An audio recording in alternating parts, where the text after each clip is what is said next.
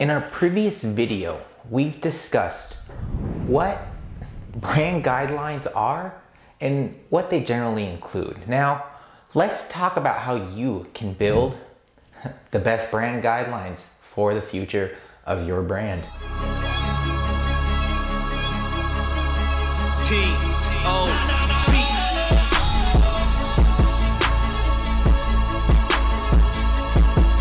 Hey guys, welcome to Creatitive, where we help athletes, sports marketers, and athletic business owners learn how to build lasting legacies beyond the game. Every Tuesdays and Thursdays, we talk about solutions that can truly change the business of sports. Today, we'll be discussing how to build the best brand guidelines in the market.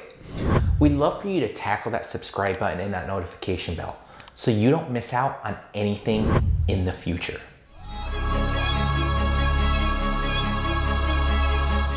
If you've seen our previous video on brand guidelines, then you already have an idea of what brand guidelines are and how they can generally help your business. Now, we'll dive into the actual process of making them for your brand. So let's talk about that guide on how to build your own brand guidelines. Going back to our earlier video on brand guidelines, we mentioned that despite the common misconception around branding and design, your guidelines, or you can call them style guides, really start with the intangible elements of your brand. This means that before you could even start thinking about the visual elements of your brand, you need to discover your brand first. So we're gonna break down 7 steps you need on building the best brand guidelines for your business. First off, you wanna think about who your brand really is. The first thing that your brand guidelines really need are the basics of your brand identity. As we've mentioned in our first video, who your brand is will dictate the rest of the inclusions of your style guide. So before you get started, you really need to figure out who your brand really is. Because of how confusing and complicated brand building can be, some companies seek the help of experts to go through the brand discovery process. Brand discovery is meant to help businesses figure out who they are as a brand. They start looking into the audience they want to cater to, the kind of values they think their company carries, and other intangible components that form the foundation of their brand. Through these sessions, businesses will find the brand archetype that best describes their brand and start building their identity from there. Now, it may seem that brand discovery takes up a bunch of time, but your brand identity is the foundation of your brand guidelines. Every element, tangible or intangible, found in your style guidelines is dictated by your brand identity. Hence, it's important that you start your process on the right foot by thinking about who your brand really is.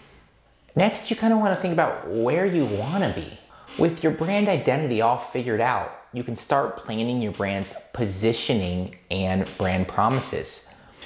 These elements are meant to showcase who your target market is and how you want them to perceive your brand. Keep in mind that your brand guidelines are meant to help you achieve your goals, and it's important that everyone in the company knows that as well. With your positioning statement per se, you can rest easy knowing that members know where your brand plans to be. Start thinking about what makes you different from your competition and what makes you different from your competition through your said audience. Besides thinking about how you want your audience to perceive your brand, you also need to think about what makes you different from your competitors.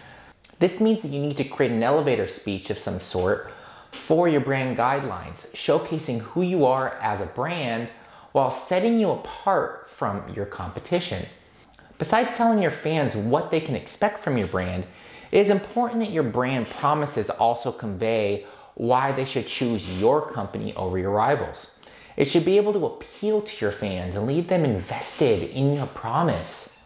Think of your whys, your brand's core values, as well as its mission and vision act as the whys and the hows of your entire being. Your mission is why you exist and why you're doing what you do.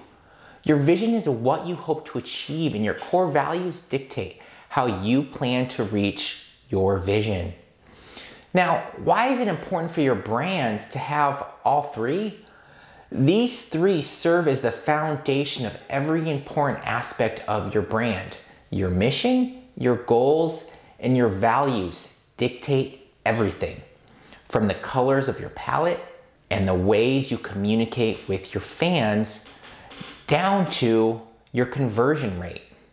Think of what you want to say to your audience. Now that we have our whys and hows, we can start developing the message that we want to convey to your fans and how you plan on sharing them.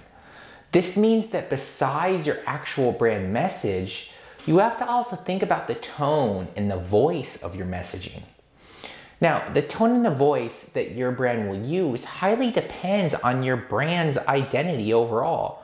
To make things less complicated, some brands use brand archetypes, like mentioned in previous videos, that best fits them to figure out how they can communicate with their fans, also how their corporate employees can talk to their fans as well. And from there, they develop the rest of their brand identity. Keep in mind that your brand's message and voice will be universally used on a various online and offline platforms your brands own, meaning regardless of where the content is supposed to go, it needs to stay consistent with its voice. Objectively, think of how your visuals appeal to your fans. Now that we've covered the intangible components of your brand guidelines, it's time for us to explore the tangible counterparts. Of course, the first thing that should be seen on your brand guidelines is your logo, as well as the different variations that come with it. This segment should include a set strict of rules on how to use the logo and advisable sizes it should be used in depending on the platforms and media that you will be displaying it on. Some brand guidelines include their color palettes in this section of the guideline alongside instructions on how and when to use them properly.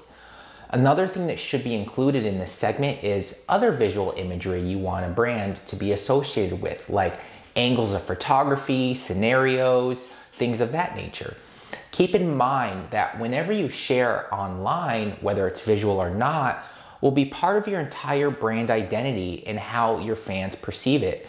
So to make sure that you don't give away mixed signals or personalities that may mix you between someone else, this section of your brand guidelines should offer clear instructions on how to use your logo, color palettes, fonts, and other brand language elements.